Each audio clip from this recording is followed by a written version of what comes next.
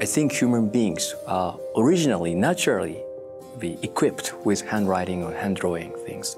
So I think it's so natural that designers, creators are coming back to the work.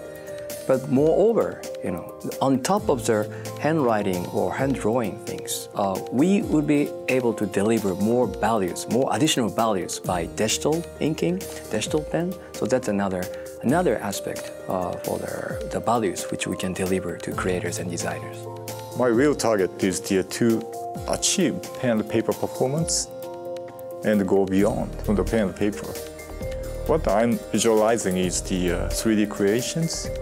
For 3D creations, we have some ways, but virtual reality or those creations, we don't have the conventional way to create the contents.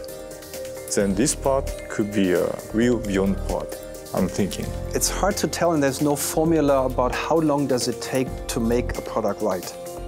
And there is this aspect of what needs to be in there to make it right. And that oftentimes determines what amount of time does it take to make the product right. So oftentimes a product development takes us 2 years, sometimes 3 years.